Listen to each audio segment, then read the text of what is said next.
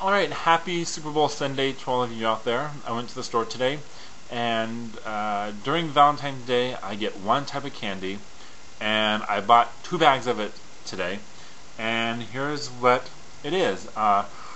It's the conversation hearts, but it's not the small ones, it's the big ones.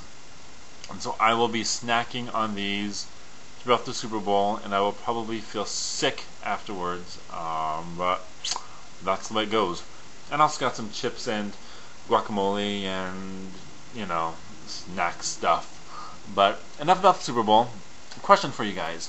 What is your opinion on deleting comments that you get on your vlogs? Do you ever delete comments that show up, and if so, why?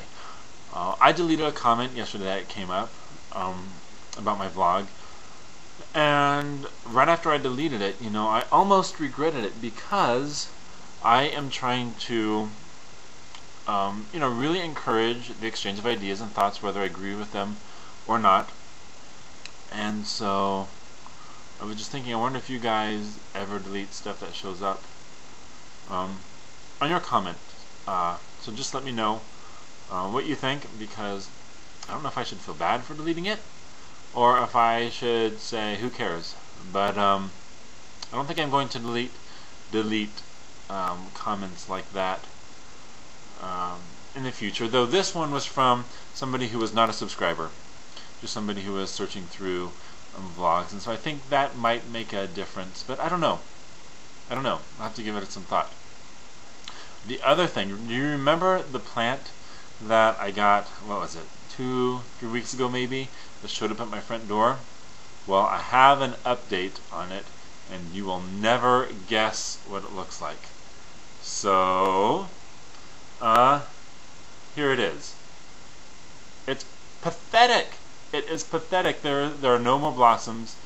But to be truthful, Miss Lisa, my cat, she's been snacking on these, and I find it on the carpet when I get home.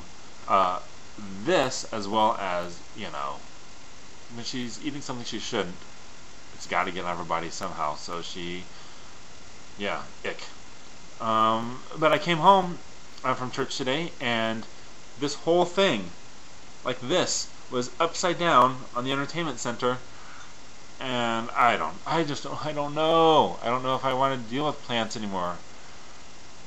I guess I'll give it a go for a little bit longer, but I just have to find a place, I guess, to put it, and that's almost next to impossible. Miss Lisa will jump up on top of our doors, like you have a door and it opens up like this, like here's the closet or whatever, and it opens up like this top part of the door.